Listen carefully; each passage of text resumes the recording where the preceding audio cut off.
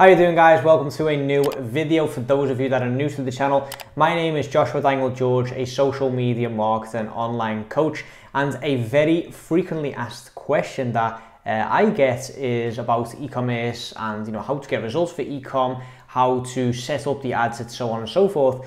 And I'm usually very hesitant to publish content like that on YouTube because that is something that I do offer in my paid education program. So I basically offer a coaching program where I show you guys exactly this, how to basically start your own agency, how to get your first clients. But because I have my own agency that focuses on e-com clients, I usually save like anything e-com related for the coaching group. Why? Because they pay good money for it, and I want to be as transparent as possible with this group, just so that they can get the same results, if not better results than I get for my clients.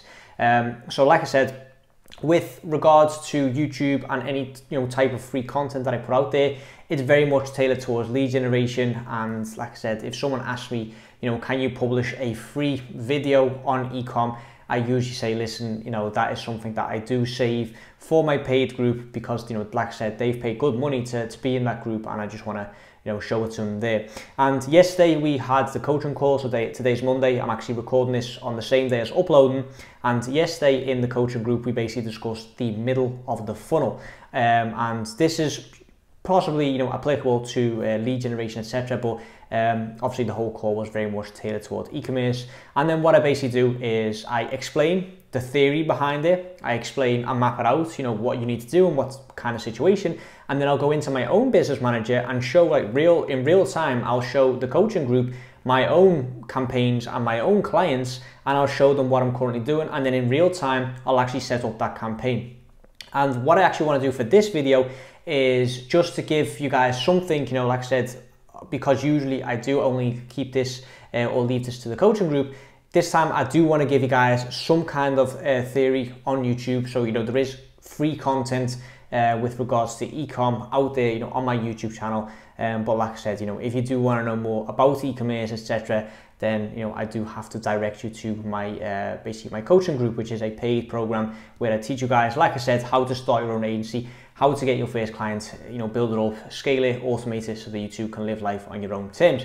Now, in terms of the structure of the video, I'm basically going to hop into my computer in a sec. So I'll basically share my screen, show you guys what is going on. I'm recording this on a lavalier mic again because I'm still having some issues with the echo in this apartment. So for those of you that have not been following along or are new to my channel, I've recently purchased an apartment in the center of Amsterdam.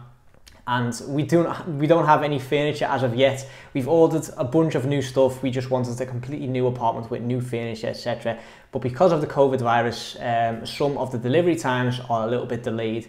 So we don't even have a couch just yet. That's how long everything is taken. And like I said, as soon as everything is there, I will do a house tour, which is highly requested already. And for now, like I said, I'm just being very creative with the lavalier mic, and I'll record my screen and basically hop into there now. So without rambling on too much, let's hop into the video. No, I don't waste no time.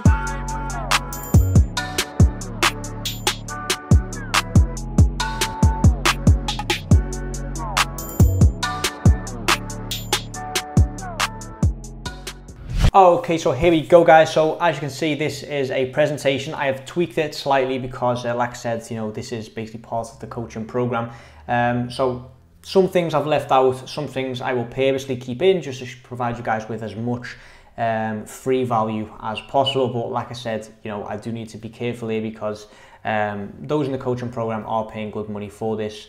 So this is strictly theory based. I will not be going into my ad account. I will not be going into my own business manager. I will not be setting up this campaign in real time. I just want to show you guys the theory behind it. Okay, so in terms of the middle of the funnel, or MOF for short, this obviously falls just under the top of the funnel and just above the bottom of the funnel. For those of you that have never heard of this at all, basically when you drive traffic, especially to an e-com store, you drive traffic that is relatively cold to the store first, which is called the top of the funnel. Why? Because these are basically people from a larger audience. You're trying to get them into the funnel first, and that is the main objective. Okay, it's the main objective is not necessarily to get sales, it's not necessarily to get a lot of purchases, etc. The main objective is to just get people through that funnel. Now with that said, I always optimize everything for purchase from minute one. So all of the campaigns that we'll be discussing in today's video will all be conversion campaigns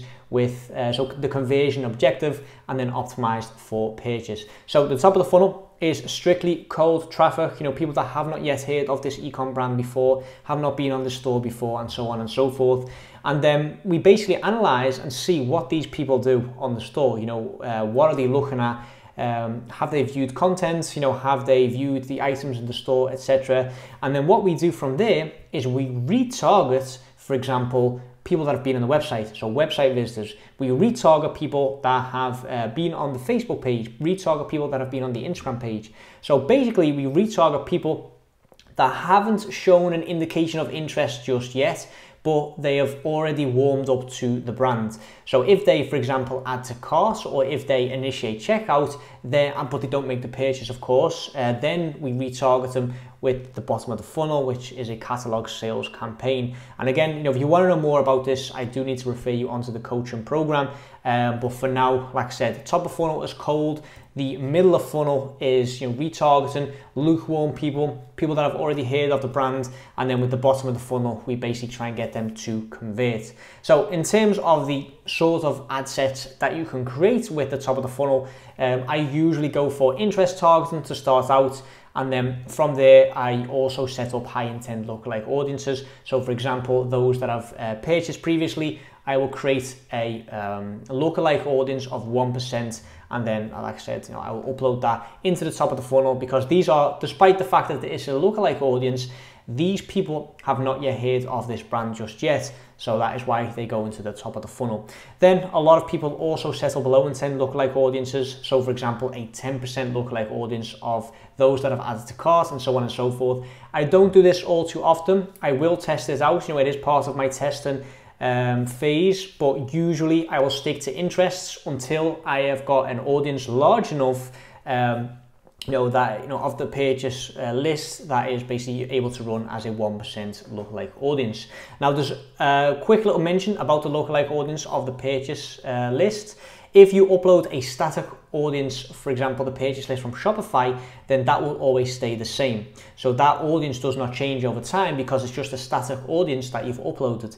If you take the pixel purchase list, however, this does constantly change, because we take the list, for example, of the last 180 days. So we tell Facebook, okay, look at all of the purchases that have come in the last 180 days, and then, find me a lookalike audience like that. But 180 days from yesterday is going to be a different audience than 180 days in 2 months' time, because, like I said, it constantly evolves. Every single day, that 180 days sort of moves up one day. So the lookalike audience of that purchase list will also constantly evolve as well.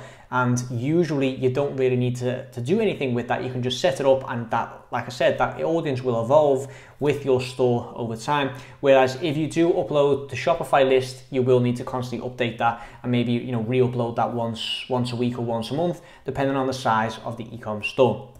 Then, in terms of the middle of the funnel, which is what we are going to be discussing today, we are going to retarget people that are lukewarm. So retarget people that have already been on the store, already been onto the website, already are familiar with the brand, have already seen them on Facebook, maybe even liked the Facebook page, maybe they've commented on an Instagram post, and so on and so forth. And then what you can also do is email, the email list. So people that have, for example, let's say there's a pop-up and it says, hey, sign up for our email list and get 10% off your next order or anything like that. You can also upload that and run that as well, because people that are on the email list, like I said, have heard of the brand.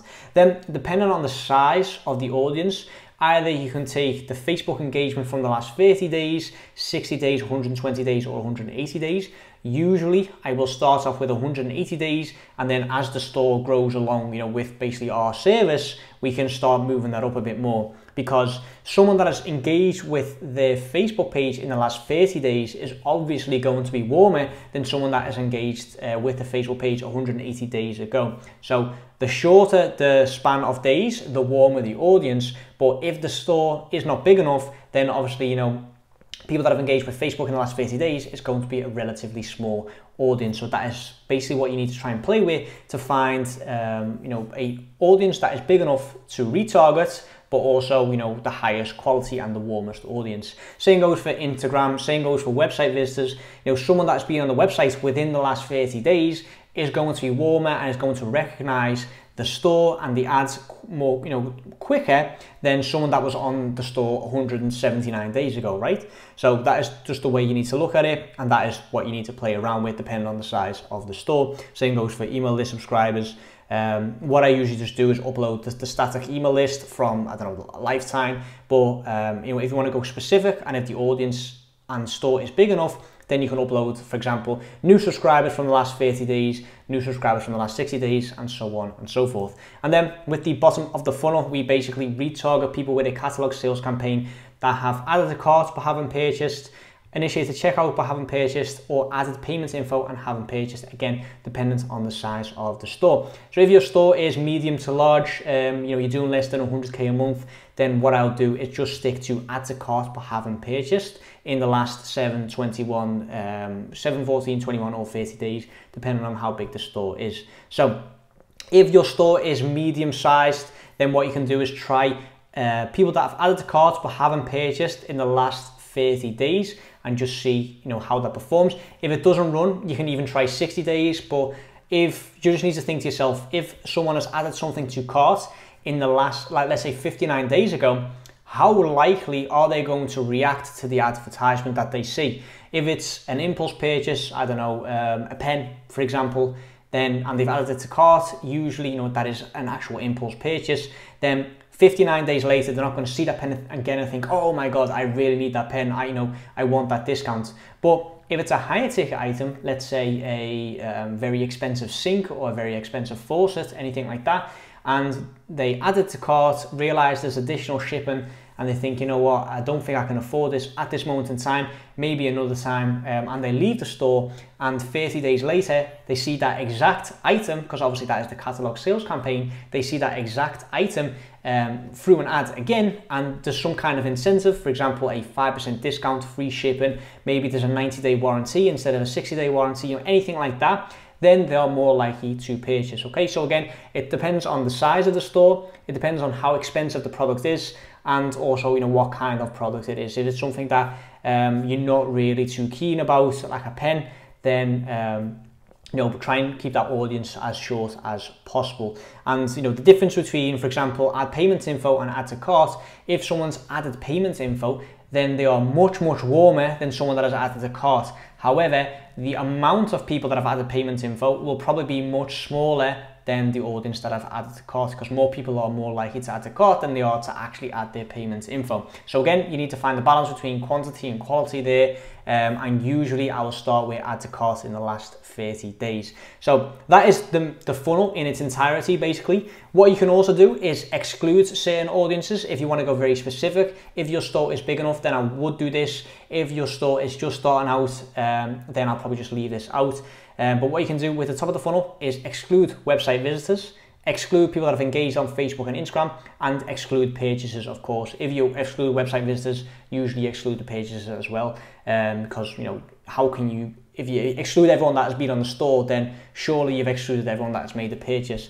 But the reason for this is because you want to show a different message to those that have already been on the store to those that have not ever heard of the store before. And that is basically why you want to separate those. So if you want your middle funnel to run successfully, then you want to basically focus on those that have been on the website, have engaged on Facebook, etc. And you should want to show a different message to those people than those that haven't heard of the store at all. Then for the middle of the funnel, you can exclude those who have added to cart, initiated checkout, added payment info, and those who have purchased. Why? Because that is obviously a message that you want to show them with the bottom of the funnel, so the catalog sales.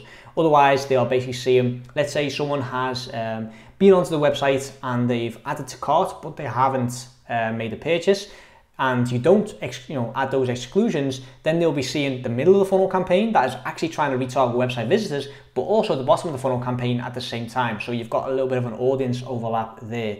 And then for the bottom of funnel, I usually don't have any exclusions at all, but again, it depends on the item. If it's a very expensive drone, for example, you're not going to buy a second drone within like a week of buying the first drone, right? So then I would exclude purchases. If, for example, it's a pair of sneakers, it's a jersey, maybe a fitness supplement, then yeah, by all means, leave the purchases in, because people that have already made the purchase are actually more likely to come back and make a repeat purchase again. Or what you can do is exclude purchases from the bottom of the funnel and then have some kind of nurture campaign running alongside it that only focuses on people that have already made a purchase, and then offer another kind of incentive to come back and visit the store again. Again, it depends on the size of your clients, or if it's your actual store, it depends on the size of your store. So what does the campaign look like? This is how I would set it up. Obviously, you've got the middle of the funnel campaign. I usually start with the initials of my agency, which is BP, middle of funnel, and then I usually give it some kind of nickname or something that I can recognize it with. For example, October, if you run this in October, or if you want to have like an additional middle of funnel campaign, you can have like middle of funnel October static creative, middle of funnel October dynamic creative, and split test those two. That is completely up to you. In terms of the ad sets, we've got middle of funnel Facebook engagement, middle of funnel Instagram engagement, middle of funnel website visitors. This should be the other way around, VW, it's actually WV, and then middle of funnel email list. Now, if your store is relatively small, what I would do is stack Facebook and Instagram together and only run website visitors. And then again, it depends on the size of your email list if you want to run that as well. So either 2, 3, or 4 ad sets. And then every single ad set has got the same images. So we just pick out either the 2 best performing images, or we'd pick 2 new images that are still relevant to the brand. So they will recognize that it's the same brand, it's the same store, but just maybe the same image from a different angle, or the same product but then video rather than image, and so on and so forth. So that is up to you. You can split test the 2 best performing images versus 2 newer images that are still recognizable in terms of the brand and the store. Then in terms of copy, I always go for testimonials or reviews, or again, the best performing copy from your top of funnel and bottom of funnel campaigns. You can then add that as well, and just split test those 2 in a dynamic creative to see which one performs best. But the middle of funnel Facebook engagement and middle of funnel Instagram engagement, despite being 2 different ad sets in this case, the ads, so on an ad level, those are the same. So what you can do when you want to set this up is you start with, for example, middle of funnel Facebook engagement, set up the 2 advertisements, so the best performing copy, best performing images, and then just duplicate it, remove Facebook engagement from the audience or the ad set, and then add Instagram engagement. So other than the actual audience, nothing else changes. You're still running the same images and still running the same copy. And then what I like to do, or to be fair, what I've been doing lately is just run a CBO and dynamic creative within the one campaign, and just letting Facebook decide which is the best performing ad set and also the best performing image. So that is all I've got for today. Hope you got something out of this. Hope you enjoyed this video. Like I said, if you want to know more about this, if you want to actually see me set up these campaigns in real time, I highly recommend you guys check out my coaching program. There'll be a link in the description box down below where you can hop on a free consultation course / strategy session where we can see what you actually need help with, and if you are a right fit for the program. If we think we are confident that we can actually help you set up your own agency and get results for your clients, then we'll offer you a place in the program. If not, then we'll obviously tell you that as well, because otherwise we are wasting your time and you are wasting our time. But anyway, for now, I'm going to wrap up this video here. Thank you so much for watching. Leave a comment down below if you'd like to see more ads related content like this. Subscribe to the channel for more, and I'll see you all in the next video.